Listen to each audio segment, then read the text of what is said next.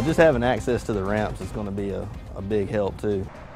Big changes happening right now on a portion of Interstate 85 North in Spartanburg County. This is a construction zone the Department of Transportation has been working on since last year.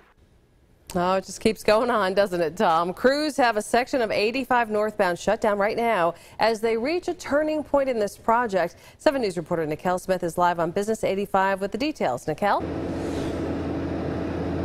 Yeah, Amy and Tom, you can expect to see that traffic picking up here on Business 85 tonight after crews shut down a portion of 85 overnight into tomorrow morning.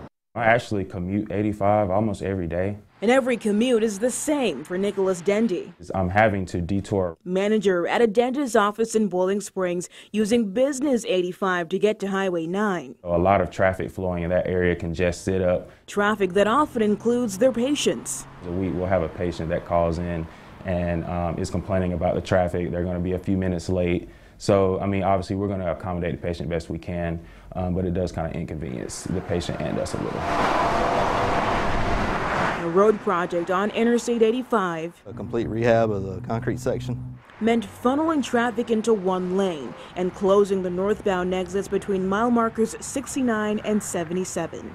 They've had, typical setbacks and delays with weather and construction crews, but overall it's gone real well. Crews are closing that section overnight to shift traffic onto the new pavement in a single lane going north. That will allow us to construct the median and complete the crossover sections of northbound. All the exits will be open, but there will be no re-entry onto northbound 85 from Interstates 26, 585, or Highway 9. Well, at least our patients coming from the southern end will be able to exit and take our normal exit to the practice. One less hassle for a project to be complete by next spring.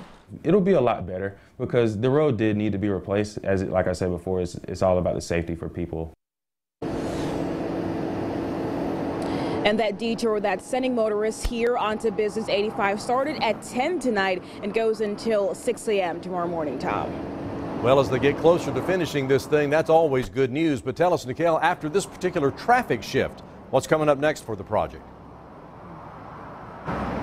Well, they tell us at DOT that next they're going to be working on the inside lane and inside shoulder on the southbound side of 85, Tom, and they're still looking to have this done by late spring of next year. All right, we will look forward to that. Thank you, Nikel.